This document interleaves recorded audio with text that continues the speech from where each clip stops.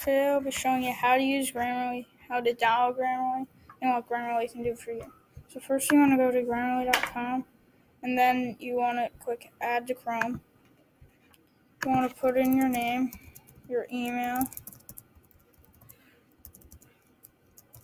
and the password.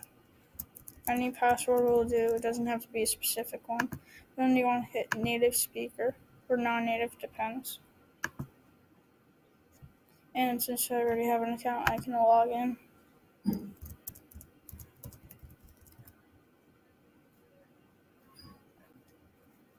And once you log in, there will be a couple of sheets. For one, I'll show you how, the mistakes. So sometimes if you put a mistake in it, you'll come up with other words, synonyms, sometimes definitions, depending on the word. And there's synonyms. Sometimes there'll be definitions in there.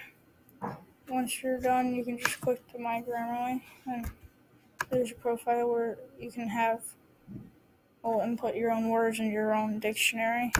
You can change from American English to British English, but probably stick with American English.